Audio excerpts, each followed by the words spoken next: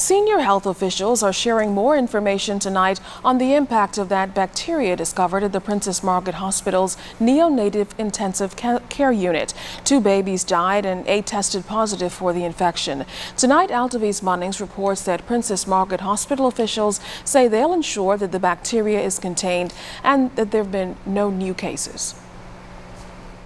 Medical Chief of Staff Dr. Jeffrey Penniman led Tuesday afternoon's press conference on the Acinetobacter baumannii bacteria that was found in the neonatal intensive care unit here at the Princess Margaret Hospital. It was on July 18th when the hospital's infections control officer discovered the bacteria. That's when an officer notified hospital management. That's when medical officials declared an outbreak.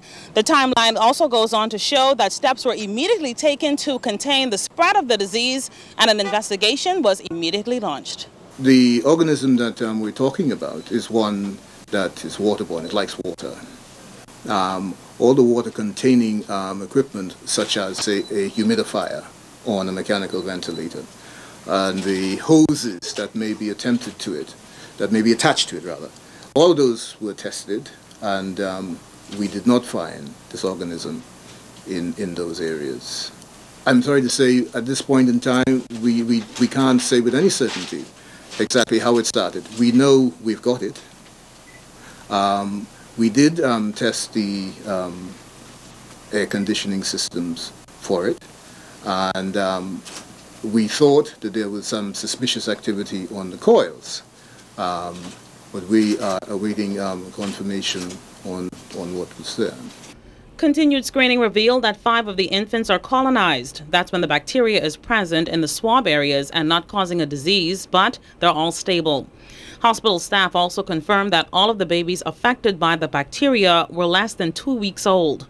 Now, when the bacteria was initially discovered in the first baby, the child was isolated, however, later died on July 4th. The second baby died on July 17th. The senior medical officials couldn't specify the nationality of each baby, but they did indicate that hospital staff has spoken to the families of the premature babies who died and that only 1 baby is now being treated with antibiotics.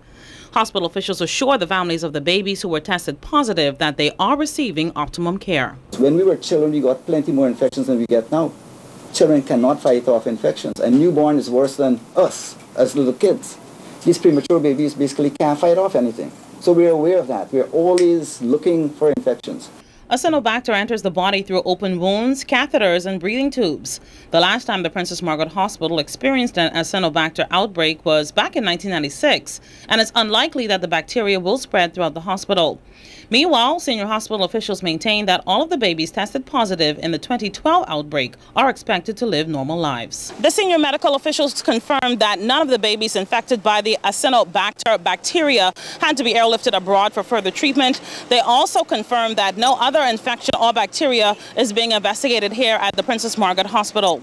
Now, reporters questioned the senior medical officials why an executive from the Public Hospitals Authority, or the Minister of Health for that matter, was present at the press conference. They responded that these senior health officials were confident that the technical health team was able to adequately answer all of the reporters' questions. Now, Princess Margaret Hospital officials want to assure the public that they are doing everything they can to investigate this incident, and they maintain that no other incidents will be seen here at the Princess Margaret Hospital. Altavi's Munnings, ZNS News.